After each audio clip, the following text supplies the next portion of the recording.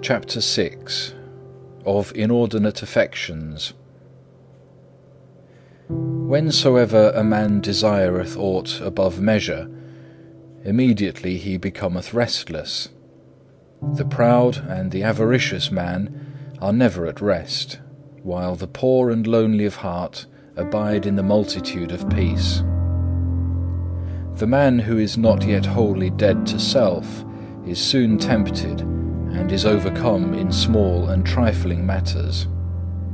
It is hard for him who is weak in spirit, and still in part carnal and inclined to the pleasures of sense, to withdraw himself altogether from earthly desires, and therefore when he withdraweth himself from these, he is often sad, and easily angered too if any oppose his will.